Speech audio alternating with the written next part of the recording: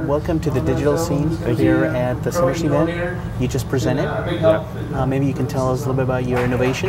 Yes, I work as a director of photography, and a lot of times on the shows that I've been shooting, if we want a special look to be built in camera into the show, it's tougher and tougher for me recently to find specialty lenses for that.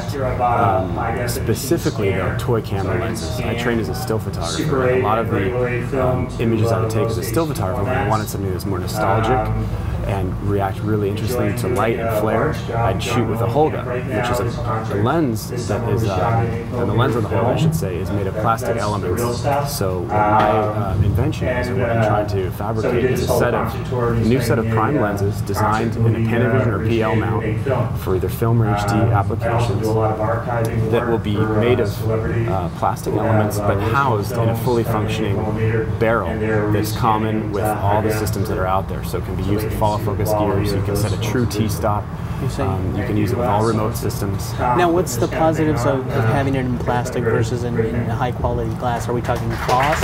Well, sure, it's going to be a little less expensive to make, that's for sure. Plastic is cheaper than high quality ground glass. Sure. But the advantage of plastic is just that. I'm trying to actually go for a degraded look. I'm not trying to find the sharpest glass in the world. So the advantage on top of that with plastic, though, is that it is cheap to fabricate, and if it scratches or you don't like it, or if you want to break it, if you want to do something to some of those elements, it's not the end of the world. It's not a $100,000 lens there. It's less expensive. Well, since you brought up price, what are we talking about cost-wise? What do you see it as a retail or street price? That's a good question. I don't know yet, because I'm just in the stages of, I've filed for a provisional patent. I have that, but I haven't fabricated. Well, what are you shooting for? In other words, what I'd be shooting for? Wow, that's a very good question. I'd probably say each lens... we're not going to hold you to this. Yeah, I don't know. You know, I would say maybe each lens should be again, my name's Tom Hallman. $400. Okay, like that, so $500. definitely... So a set of 6 could be $3,000 as opposed to $30,000. That's right. Okay. And the quality would be comparable to the $30,000? Is that what you're shooting at? No, I'm not at all trying to compare to a set of Zeiss Ultra Primes or a set of Panavision Primos. I'm trying to go the opposite way, actually. I'm trying to create something that's uniquely soft, that when sunlight hits it or a light hits the plastic elements, it flares in an abnormal way.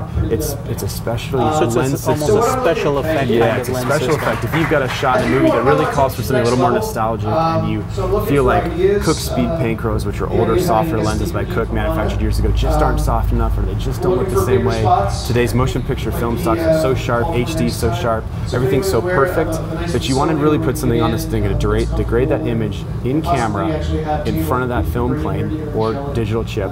This is the way to do it. I see. And so who would you consider your target market? I mean, are you going after the big studios, or are you going after maybe the independent filmmakers? Or? I'd like to have this tool readily available for everybody. I'd like it to be applicable for directors and directors of photography as a creative tool in their arsenal of tools. Seems that documentarians would use this quite a bit too. You could. Documentarians could. It's something that commercials could use very effectively. Sure. Music videos would probably love it. I really think it has a broad And the reason you want to do this on the camera side versus post-production, because you could probably get some of that look in post-production, but it's more of an organic feel in camera, right? It's never the same. The way especially light reacts when it flares a lens is really difficult to achieve in post. Well, you get that organic feel that you don't in post-production. Sure. And you can, especially today, if you're shooting HD, let's say, and you're monitoring, when you put that lens on, what you see is what you're going to get. Right. So there's no mistaking left to the end where you're, well, I don't know if we want to do this or that. It's really built in. So if people want to find out more information, Rob, where do they go? The best way probably would be to contact me at rob@robhauer.com. Okay. So that's ROBHAUER, the spelling of my name, rob@robhauer.com. Fantastic. And do you have a website that they can look at? They can go to robhauer.com as well. I work as a director of photography, so this spawned out of my shooting a number of films where I felt like I wanted to have a couple other tools. So that's my website. My contact info is there as well. Fantastic, Rob. Very good to meet you. Yeah, thank you for having me.